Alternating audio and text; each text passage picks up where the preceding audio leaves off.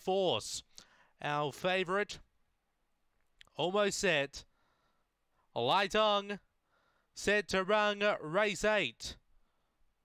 Away. Springview Force began fairly towards the centre. Speed out wide from 58, crossing down to the rail arch of Daisies, with Stratospheric Sebastian Prince in that group as well, with Sartanic Boy. In the centre, 58 is closing. Out wide Springview Force, Arch of Daisies on the inside, but 58 too good. Big time Arch of Daisies, Springview Force, Sebastian Prince, Sartanic Boy, and Stratospheric.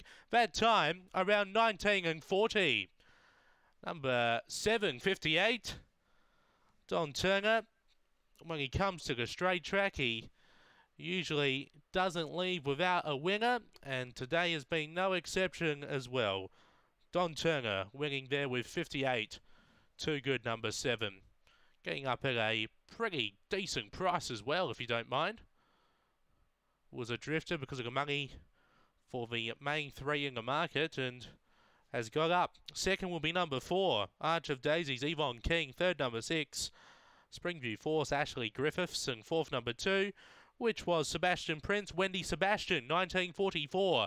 2 1/4 by 3/4, 2 1/4 by 3/4, and it just goes to show how much of a benefit it is to have that closing pace over the 350-metre journey. It really does help up the straight track, and Don Turner, a lot of his greyhounds are really suited to running over that longer distance, and they really come alive over the 350 metres up the straight here at Murray-Bridge. 7-4-6-2, 1944 run to wrap up the quaddie after race number 8 here at Murray-Bridge.